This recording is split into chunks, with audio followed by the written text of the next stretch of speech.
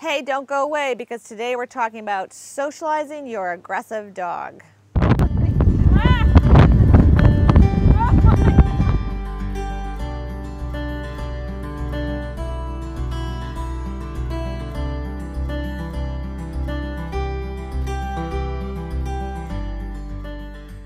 Hey everybody, I'm Denise Mazzola. This is Gio. Welcome to Everything Dogs YouTube channel, where we produce a weekly video where we talk about dog behavior, behavior modification, and training. Today's topic is socializing the aggressive dog.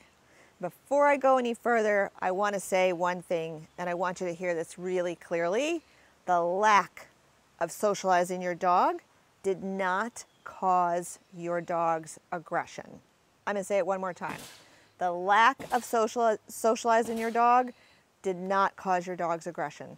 There's a lot of things that go into the cause of a dog's aggression. I'm not going to get into all of that. This is a really deep, complicated topic, but I just want to address socializing your aggressive dog.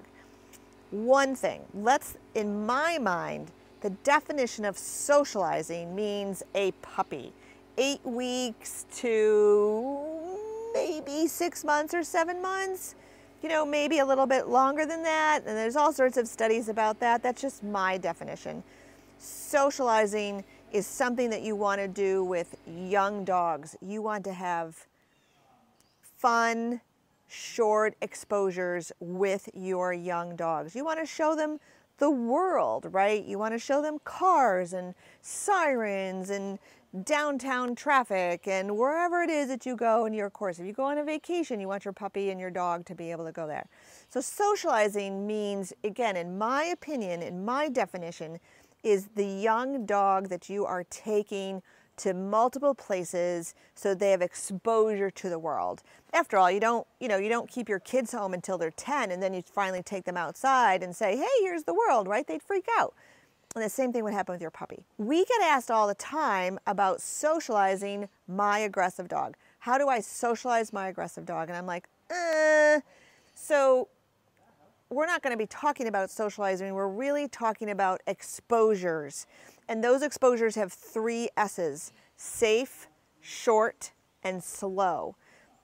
So if you have identified that your dog, whether it's your puppy or your dog, is afraid of other dogs, maybe they're barking, lunging at the end of their leash, maybe they're afraid of people, so they could be doing the same thing. You may be having troubles when you're bringing when you're bringing people into your home, your dog is going crazy, barking, lunging, whatever. Maybe you've stopped having people into your home. And the thing that we get asked all the time is, hey, Denise, we need to come to your obedience class because we need to socialize our adult dog because he's afraid of other dogs. That is not the place to help your dog like other dogs, right? I'm going to try not to say socialize, but that's not really what we're talking about. So how do you make these exposures for your already aggressive dog slow, safe, and short? Well, around here, I would tell you to go maybe downtown Keene, like during the day, early afternoon, go when the weather's a little cold, go when the weather's a little lousy, because there'll be less people and there'll be less dogs, and that will help your dog. If you've seen any of the videos prior to this one, you know that I don't like spiders. And so if you were to put me in front of 100 spiders, I may not scream and yell, but I may be terrified inside going, oh my God, oh my God, oh my God, oh my God.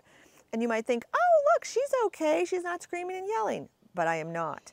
And that is the #1 mistake people make with their dogs, is they think they're okay because the dog's not growling, barking, or yelling in some way, but they're not. So you have to learn to watch for their stress signals. You have to learn dog body language. That's a huge part of this, and it's not something I'm going to be talking about today. So how to keep them safe. You're going to go places when you can pretty much be sure there's going to be very few people or very few dogs. You want to see just 1 or 2, right? So that's going to keep it safe. Keep it short. Don't have a big agenda that you're going to go downtown or wherever you want to go for an hour. Nope, maybe 10 minutes, maybe 15 minutes, maybe longer if you don't see any of the things that your dog is afraid of. So if you're walking around looking for other dogs and you don't see any, okay, that's great. It's been a safe exposure for your dog because he's not seeing the thing that he's afraid of. That's great. So maybe you'll extend it past 15 minutes. Once you see 1 or 2 dogs, get home, get out of there. That's also the slow piece. It's not like, oh, there's a dog, there's a dog, there's a dog, there's a dog. No, no, no, no. Your dog will very quickly become trigger stacked, and you should go back and watch our YouTube video on trigger stacking because it'll help explain what I'm talking about here. If your dog's afraid of people, you want to go where there's going to be just a few people, not a lot. And you, again, see a person, okay, great. See a person, great. See a person, okay, now let's get out of here and go home before your dog gets overwhelmed. All right. So socializing the aggressive dog is not really about socializing. It's about exposures, slow, short, and safe exposures to the thing that your dog is afraid of. And I want you to hear this loud and clear. The lack of socializing is not what caused your dog's aggression. You can actually start to cause your dog to become aggressive by overexposing them to the things that they are so worried about. I know it seems maybe counterintuitive, but if you start to put this thought through your lens of something that you're afraid of, that might help you understand what's happening from your dog's perspective. All right, you guys, the lack of socializing is not what caused your dog's aggression.